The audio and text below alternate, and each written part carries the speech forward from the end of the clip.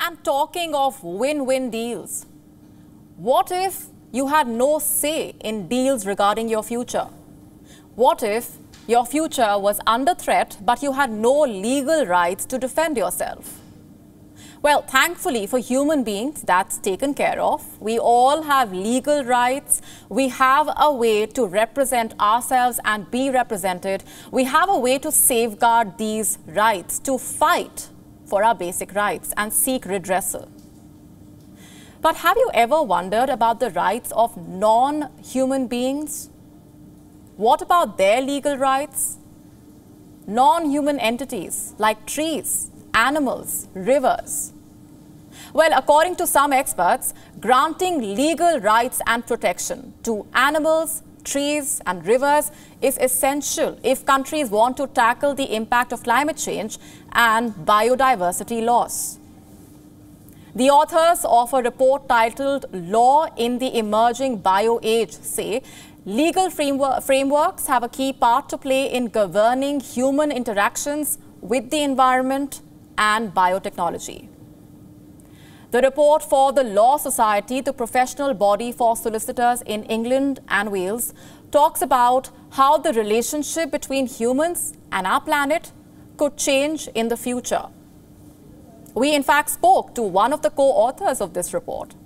Here's what she said about the importance of ensuring legal rights for non-human entities.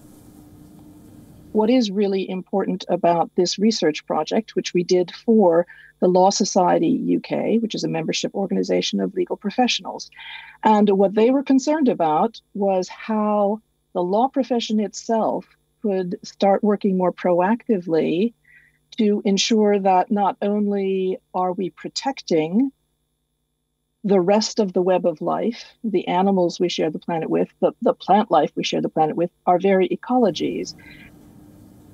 In fact, this is not asking for too much. Some nations like Ecuador and Bolivia have already set out rights for the natural world. There is also a campaign to make ecocide a prosecutable offense at the International Criminal Court. What is ecocide? The destruction of the natural environment by deliberate or negligent human action. Look at what's already happening in Spain. The endangered Mar Menor lagoon has been granted legal status as a person, meaning the legislation recognizes the lagoon's right to protection, conservation and restoration. Also look at how businesses, corporations are also protected. In most countries, a corporation has the same rights as a natural person to hold property, enter into contracts and to sue or be sued. So asking for legal rights for non-human entities is important, more so given how climate change has been making its impact felt, thanks to the action of human beings. Also given how animals are increasingly under threat. A story from New Zealand has been making headlines. Nearly 500 pilot whales have died in mass strandings on remote New Zealand islands. And stories like these are unfortunately becoming a lot more frequent.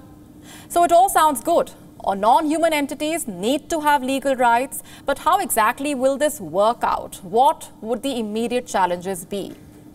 The authors of this report outlined how widespread adoption of rights for non-human life forms would radically change the legal and ethical balance between humans and living systems.